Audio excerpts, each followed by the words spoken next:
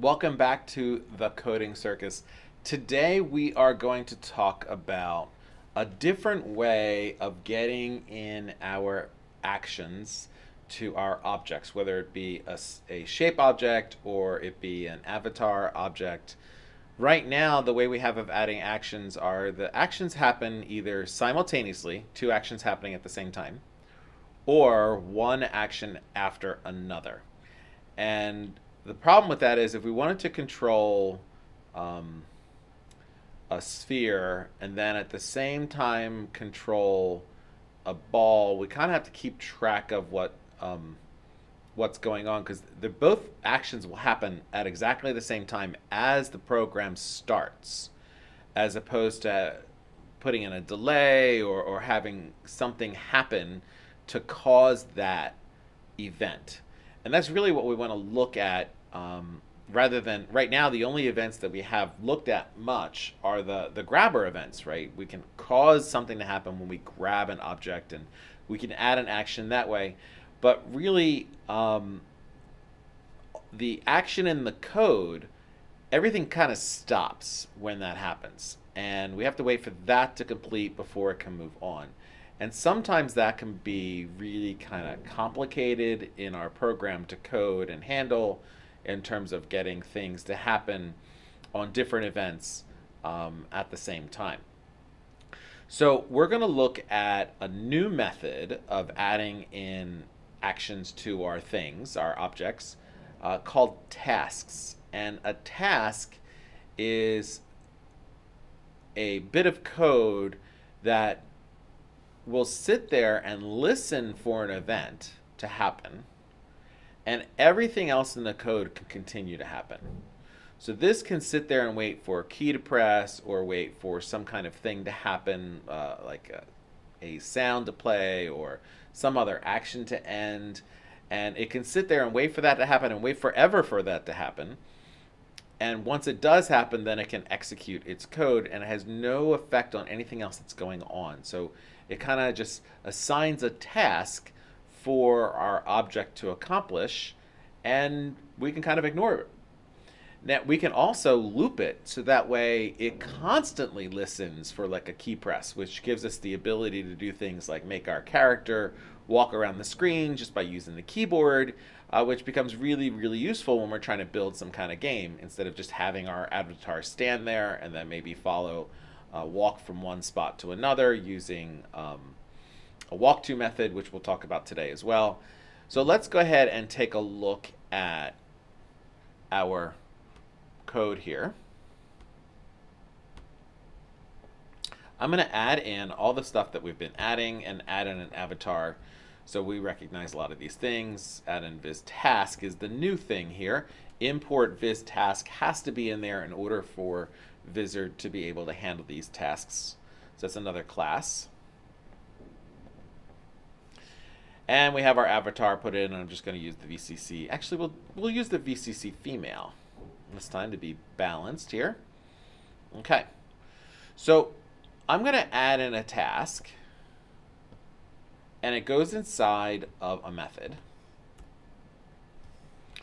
And I'm going to call it fade and appear. So anytime you add a task and you want to make sure that everything kind of waits until this is done completing. So in this method, everything is going to sit here and wait until the avatar has faded to 0, and it's going to take 2 seconds to do that. Then it's going to print done fading. So it's going to wait until this action is done before it prints done fading. So it can be sitting here waiting while at the same time doing other things. So that avatar could be fading out and something else could be happening at the same time. Then it's going to print done fading, and then again it's going to wait until it's done returning the fade, bringing it back to full visibility to a 1. And again, that's going to take 2 seconds, and it's going to print done appearing. So if I want to add that task, I have to schedule the task using the viz task scheduler. So I'm going to just say my task is equal to viz task dot schedule fade and appear, and now Python will take care of the rest. I don't need to do anything. It's as soon as this command runs, it's gonna do this fade action for me. So let's try this. And you see my avatar fades out, and my avatar then comes back. And of course goes back to idle 1, because we know that is what avatars do. Once you've completed an action, they always go back to this kind of idle position. Which we could fix that by putting that -1 in, and it would stop that from happening. But I think I like the idle position. So let's look at another task. I'm going to create a task called big and small. Now, traditionally, you would put all of these defined methods up at the top, and then you would add in all the tasks. So we might restructure this when we're all done. But for right now, it's okay to do this, so I can kind of show you the differences. So this one, big and small, we're going to have a pause. So viz task.waitTime, and it's going to wait 1 second. And again, it's another yield. So it's going to wait for a second. Then it's going to set the scale of the avatar to twice its size. And then it's going to wait another second with a yield. So it's going to really sit there and wait. And then it's going to set the avatar scale again to 1. And I've looped this, so it'll happen over and over and over again. And in fact, I think I'm going to loop this one too, the fade and appear.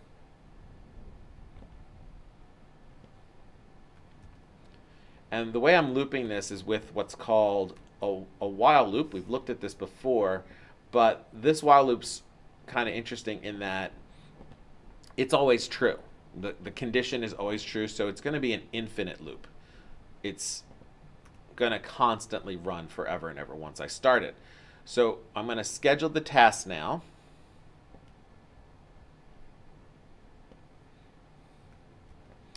And I'm going to call it task 2. And let's see what happens when this runs. Now notice she's fading in and out, but at the same time, she's changing size. So both those tasks are running in parallel. So even though that we have these wait times in there, where it's waiting for it to get big and waiting for it to get small, and it's waiting for it to fade in and waiting for it to fade out, those are separated into different programming strands, where the computer is doing those actions separate from everything else. And if I wanted to make her walk or set her state, I could do that as well. So let's say I go in here at my task, and I go to my avatar dot state, and I set that to, let's say, 13. So now she's still going to be carrying out state 13 and at the same time doing all these actions. So now I have a way of triggering actions and having those actions occur without having to worry about setting up pools and actions happening at different times and at save times.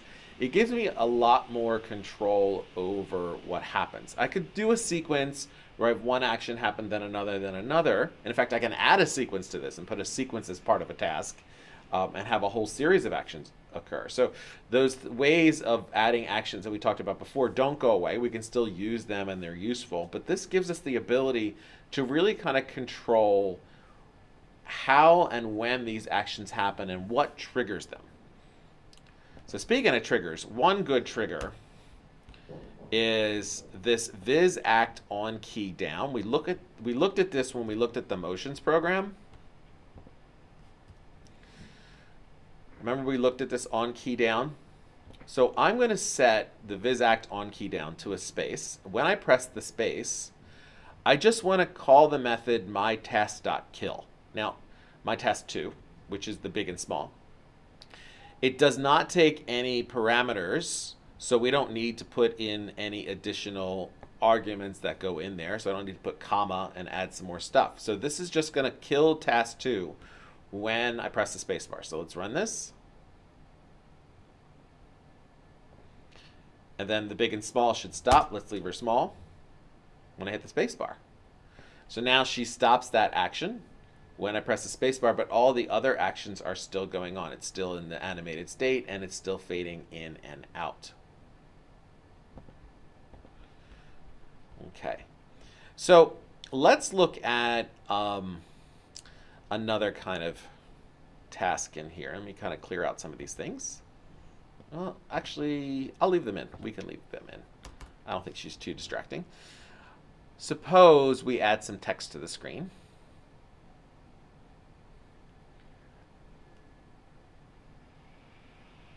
And I want the computer, I'm going to go through this. I'm going to add it first and then go through it.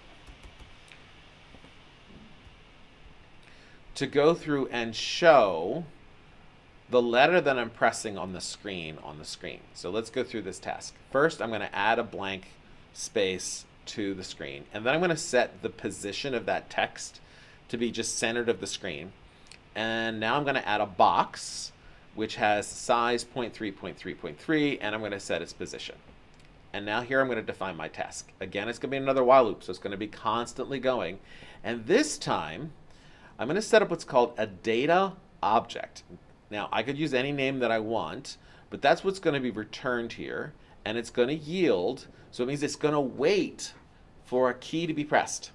And it's just going to sit at this line waiting for a key to be pressed and not do anything else. No matter what else is going on, it's going to wait for that key to be pressed. When a key is pressed, it's going to send that key information to this thing called data object. Okay? So the reason why I have here none is because I'm not specifically saying I'm waiting for a particular key to be pressed. I don't care which key was pressed. That's why this is equal to none. So if I wanted to specify that when the J was pressed, I would change that none to the letter J using single quotes. So here I'm just like I did in motions, right? We're looking at a particular character, but here we're not looking for any particular character, and it's waiting. The task is to wait for a key to be pressed, specifically for viz task. And it's going to capture the key that we press, and it's going to store it in this key method for our data object that we created. And it's going to change the text of the data object to whatever key we pressed. And then I'm going to do a fade. Fade to 0, begin time, begin at 1. That's the fade level. Time equals 1. And then I'm also going to make this box here, why not, right? Spin a little bit. So it's going to first fade and then spin. So the key will fade out, and then the box will spin. It's going to do one and then the other, which is why I have both those in there. So you can see that it's going to wait for that text to disappear before the box spins. And then I'm going to schedule the task that happens outside of the method to show the letter. So let's put this in here, run it, and our character will be running in the background, which I think is fine. So there's our box. You see the box in the left-hand corner? Let's just leave her small for now. I hit the space bar to kill that action. And I hit the space bar, and the box turned. Watch. Now I'm going to put S. S, and it fades out. Then the box turns. D. Box turns. The reason why the screen's moving is because those are also actions to move the screen. So I'm going to use the letter K because that's nothing. So first it fades out. Then the box turns because it's yielding for that action to occur. But notice all the other actions are just still happening. They don't care what's going on inside this method. So we can create these very kind of complex actions that some wait for each other to complete while other ones don't care. They don't care what else is going on because they're in separate methods. So the task really gives us a lot of control. Let's go ahead and create one more. Actually, we're probably going to create more than one more. I'm going to move the box around.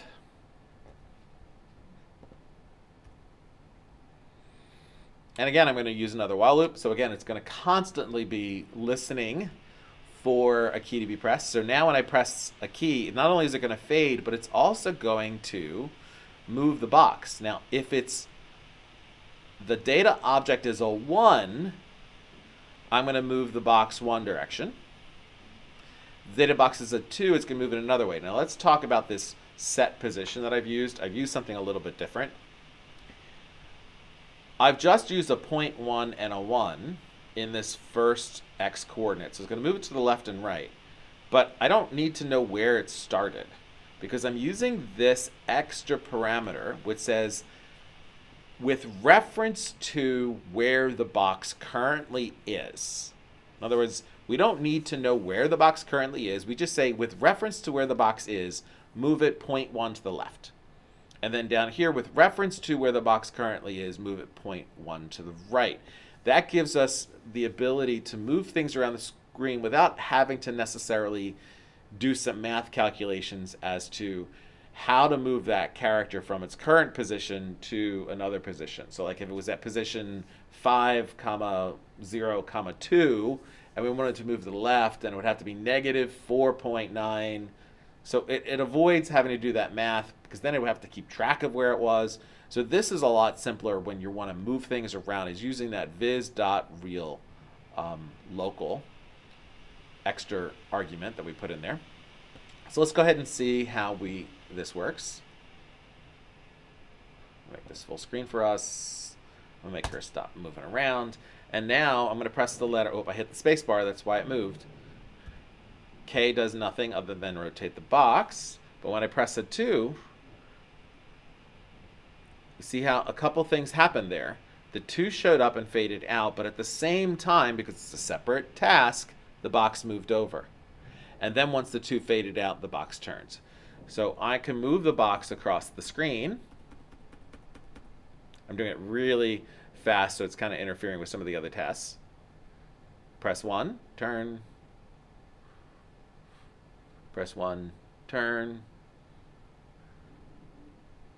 So I can really give the user the ability to control how things move on the screen.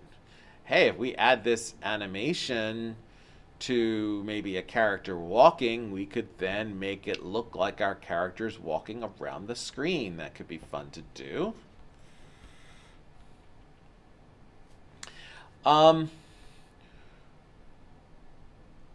We can combine tasks together where we have one task call another task, and this is kind of advanced.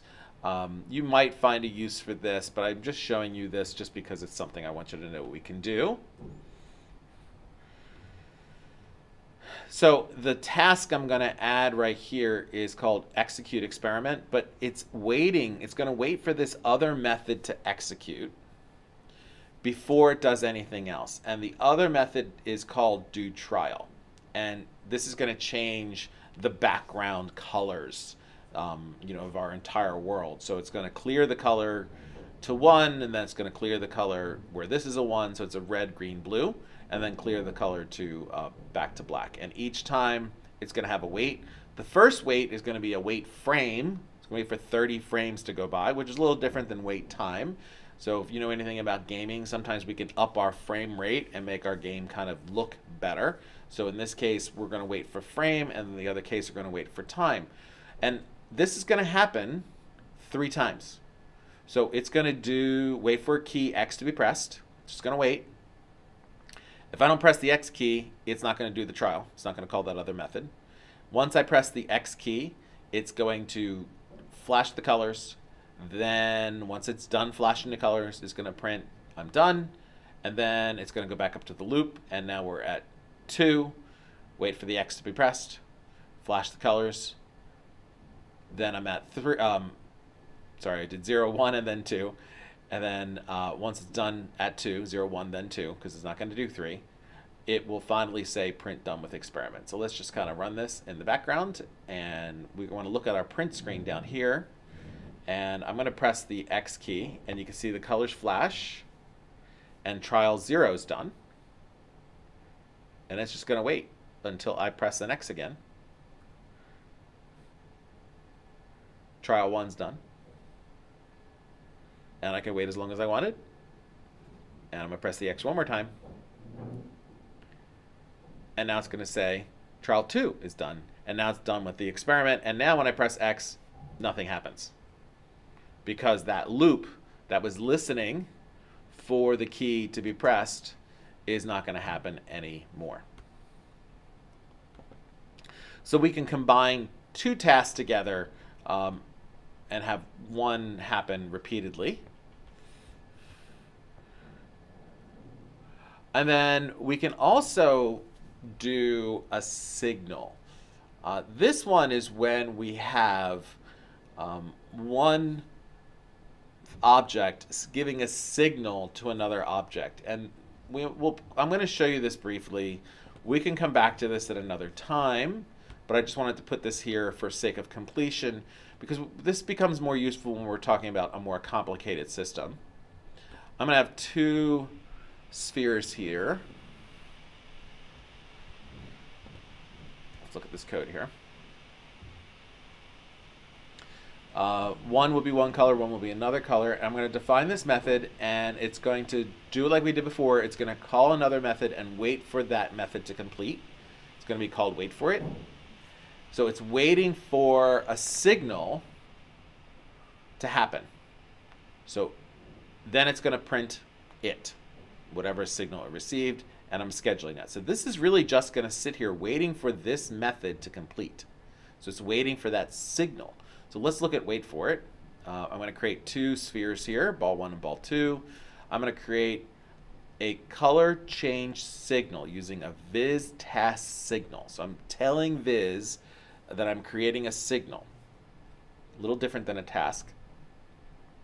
Here's the method we're going to use. It's called color ball. And it's just going to change the color signal and then wait. And then this is going to change the color signal and then wait. So it's going to change to red and then change to blue, and it's waiting for a signal. So this is sitting here waiting for that signal thing that we created, viz task signal, to kind of wave a flag around. That's what's waiting here, waiting for that signal to occur. If that signal, whatever it is, doesn't happen, then nothing will happen. And the signal that we're going to do is, after the ball moves, we're going to change the color and send the signal.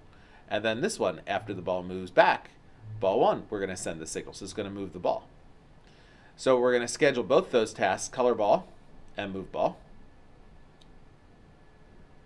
Color ball is going to be sitting there waiting for the signal, and then move ball will actually be moving the ball. So we're doing this all, and we have two different balls, ball 1 and ball 2, so we can kind of see the action happening.